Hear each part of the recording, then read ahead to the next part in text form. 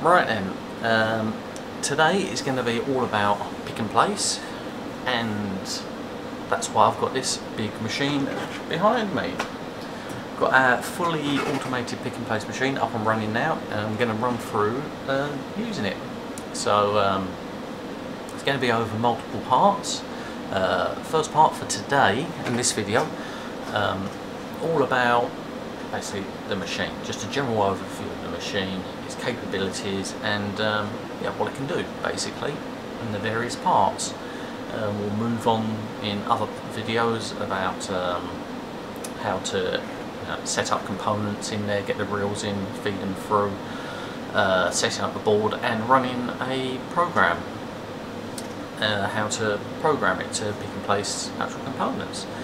So I guess let's make a start.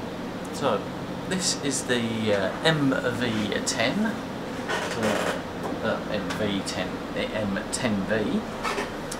fully automated pick and place machine made by Mechatronika, company out in Poland. They knocked these out. I believe it was 2 guys that started the company off, and yeah, they're knocking these out 10 to the dozen nowadays. It's one step down from production line component placement in PCB houses, in assembly houses. One step down from that, and it's a huge step up from the benchtop pick and place machines. There's semi-automated ones, which to be honest, are a complete and utter bastard to use. This one is so much simpler. Go one higher and it gets a lot easier. It's fully automated. It's got look up, look down cameras, multiple reel feeders, vibratory feeders and so on. I'll show you those in a moment. It can pick and place about 1,300 to 1,600 components an hour. That works out to about component placement of about 1.5 seconds per component. But obviously that can increase with component size, because you have to be more careful picking up component. The larger component is, the harder it is to actually pick up and place, so it takes that a little bit longer.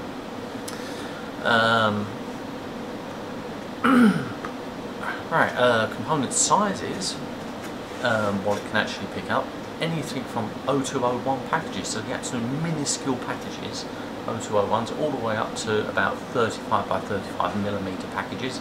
So your larger, so like your QFPs and your BGA packages, things like that, won't have a problem with it. So small to large, thumbs up. Reasonably quick, thumbs up. Brilliant. I believe it costs about, I'm not too sure, I'll have to look that one up. I'll flash it up on the screen right here. So that's how much it costs for this particular machine in euros. This one is a second-hand one though that we did get hold of. This is an ex-demonstration model, but because it's ex-demo, it's hardly been used, hardly been touched. So these machines normally go, run 24 hours a day, knocking out bolts left, right and centre. This particular one, a few hours for a couple of months on demo. That's all that it's had, and it's been in a showroom as well, so it's not had any old Mickey Mouse running on it. It's been professionally run by people who know what they're doing, so yeah, there's no problems with this one. And we've loaded it up with a few reels already, no problem, and it's been picking and placing like a dream. So we got a really good discount, and it works excellent. So moving on, let's take you around different parts of it, and I'll show you what it can do. Right then, so this is the M10V.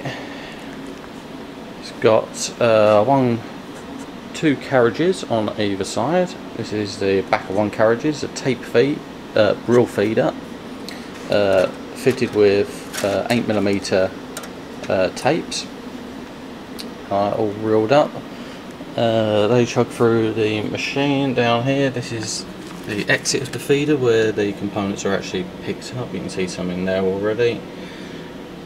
So I'll show you how to reel in, feed these through, get the tapes fed back and whatever. So you can just about see the tapes there. I'll show you how to set up that. Bulk feeder tray, so you can have loose components and what have you in bulk form. place there, it will automatically pick up those. The trays, you don't have to use the one that you actually get with the machine. You can actually make your own. I've already done the design, handed that into the workshop here to get made, so it actually covers the entire bed. So you get so we can place, you know, lots of different components. I mean, these are quite small at the moment. I don't know if you can see those in there. So you can only fit in a couple of, you know, power diodes, few resistors at the most, and caps into these at present, because they are quite small. They're only about 15mm by 15mm. So the one that I've made has got larger holders and a give back tray as well. I'll explain give back later on. That's our other tape feeder, where the previous one had just room for 8mm tapes. This one is slightly different. We've still got the same 8mm ones down here, plenty of 8mm ones, because there's absolutely shitloads of SMD stuff on that, and a couple of the larger reel holders. So we've got 12mm, two 12s and two 16s for things like SOIC. So you can see on that strip there, I've got some SOICs on that one, we've got some power diodes on this one, you can have other ones on there. I mentioned the vibratory feeder, that's down here, so we can fit tubes into the machine, and that all feeds down into a little carrier down the bottom. You can just about see that sticking out the end, where your components will slide down. It vibrates the components down, ready for picking and placing. All these feeders, they're all programmable, so you can program them with different sizes, different size components, and different feed rates. Same with the vibratory one, different vibration settings for various components. So you want to have a larger vibration for larger components, lighter vibration for smaller components. So that's all settable in the actual feeders. You can swap the feeders about, but if you do swap the feeders, then you're going to have to reprogram the machine and whatever to the components that you're swapping in and out, because they will be at slightly different positions. Perfectly normal. Any pick and place machine, you would have to do that too. Down on the bed, this is where you hold in your circuit board. Without the tray, you can take the bolt feed tray. You can have a larger board placed in there, as long as they don't obscure the lookup camera. But we're going to set this up so we can process A4 panels, so you can get an A4 sheet in here, and yeah, you can pick and place the A4 sheet. The actual PCBs are held in place by these two rails. One's a spring-loaded one back here. So basically the idea is you slot your board in to this rail down the bottom, which is perfectly square. You square it up using the camera, and you can move this back one, this rear one, backwards and forwards if you like. If you've got a larger board, we'll bring it closer. It'll always square up to here, and to clip the board in, it's a spring-loaded push fit to hold the board in place, to clamp it in. Right then, you got as I mentioned, you got a lookup camera for component identification. It does do intelligent component recognition. So you train it to various component footprints. It will match. It will just check the component when it picks it up from either the tray or the feeders or wherever. Head will bring it over to the lookup camera, and it will ID the component from the bottom to make sure that it is the right size and right component that you're picking up. That's a lookup function for component recognition. That's all intelligent. You program in the component and it checks it against what you program it with. Over the rear, that is our head, pickup head and camera that does the majority of the work. So that little bulky silver thing sticking down at the moment, that's the nozzle. Doesn't look particularly small for picking up fine pitch components. That's because it doesn't have a nozzle on it at the moment. And underneath, if you can just see there, I'm not too sure, that's our look down camera. It uses the look down camera to train the pickup head to the feeders. It uses look down camera to search for components in the tray, so it will scan the tray, ID the component, pick it up, whatnot. And it also uses a look down camera to look for fiducials in your boards. So in the corners of your board to to program in your board, so it knows where your XY coordinates are for placing your components, and it will also use look down camera for programming in manually the various pad locations and rotational aspects of your board and components when it places them. Also uses lookup camera for component checking as well, so once you finish placing the board you can use the look down camera and do a compare. So you can check the components, make sure that they're on the board, and you can do a visual inspection with the camera as well to make sure they're all placed. And as you can see, I've got some components placed down there. I've got an SOIC already on the board. Up there I've got a few caps and resistors and whatnot. That big chunky diode. So it won't have a problem picking and placing any of these components. So there you go, there's a QFP 100 package. So I can pick and place those perfectly fine. And whatnot. So that's basically the machine. Oh yeah, nozzles. Nozzle bar at the rear automatically changes the nozzle depending on what component it's picking up. That's all programmed in when you're doing your programming. These nozzles on this particular machine that we've got, we go from 0402 to an extremely larger nozzle. I can't remember what the largest nozzle is, but there you go, you can see the larger nozzle there.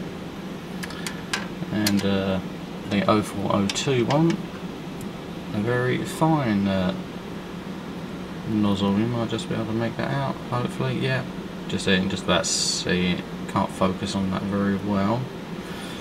For 0402s, for mini components, that's all automatically picked up. And I should mention that the head has also got a vacuum sensor built into it, a pressure sensor, so it can tell whether or not the component has actually been picked up. If it picks up a component, drops the component, it knows that it's dropped the component, it knows that it's picked it up, it knows that it has a nozzle in the head, so it can do that from the vacuum sensor. It's actually built into the head.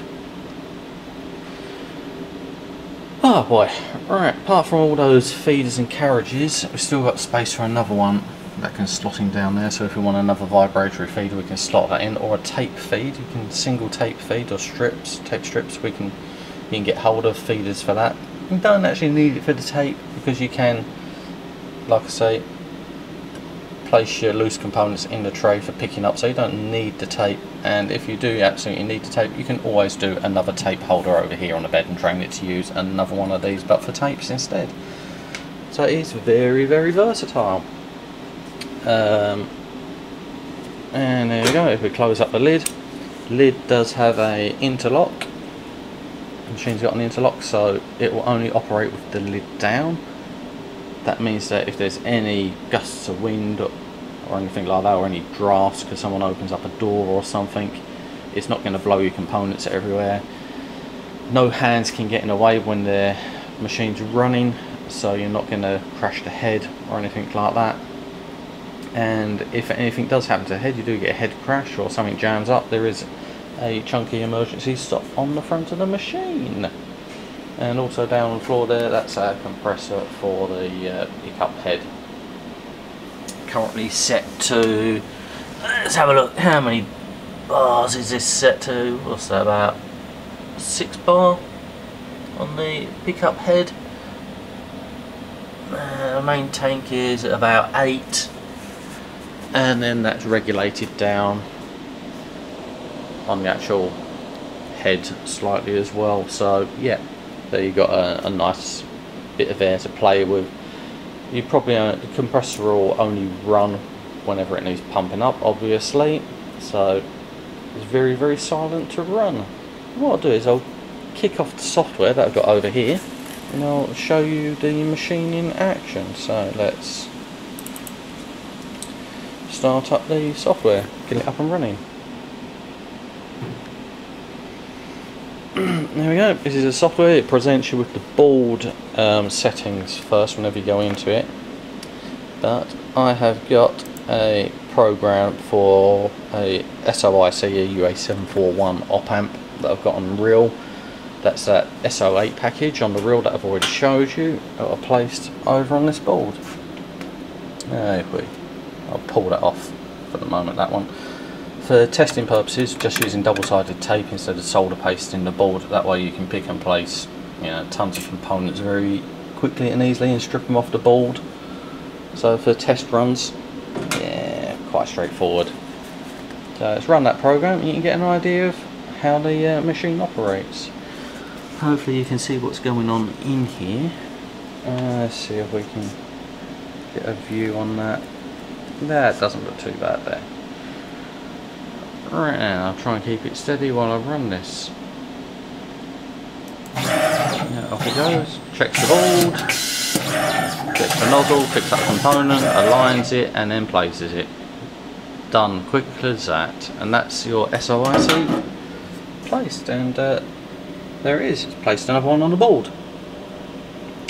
No problem. So there you go. So it picked up a nozzle, brought over the component, picked up the component, brought it over to the lookup camera, twisted the component into position, so rotated it by 90 degrees, done a check to make sure it's the right component, the right size, brought it over to the board and placed it on the board.